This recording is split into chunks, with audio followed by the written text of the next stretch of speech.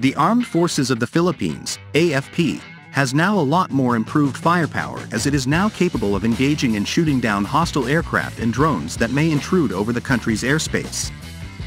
This was after the Philippine Air Force, PAF, formally took possession of the first 2 batteries of its ground-based air defense missile system, GBADS, at the Basa Air Base in Floridablanca, Pampanga last November 8, 2022, which was personally witnessed by President and Commander-in-Chief Ferdinand R. Marcos Jr.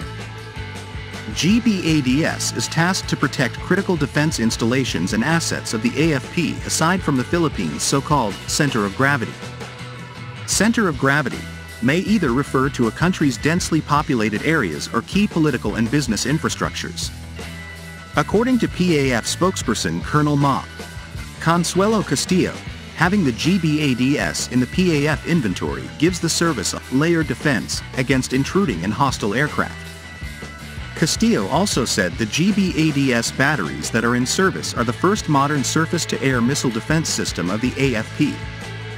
The GBADS will also be the primary weapon of the PAF's 960th Air and Missile Defense Group.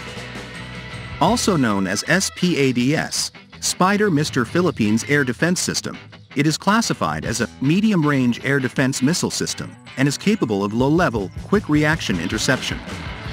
Spider is short for Surface-to-Air Python and Derby Mobile Air Defense Missiles.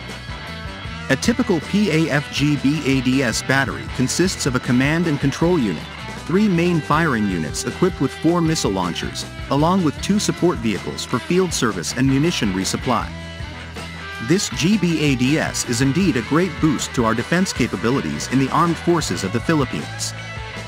Now that we have this missile system, we can safely say that the AFP is now on its way on becoming a modern armed forces, and the Philippines is now back at the missile age. The Spider Mr. GBADS was acquired by the previous administration under the Horizon 2 phase of the revised AFP modernization program.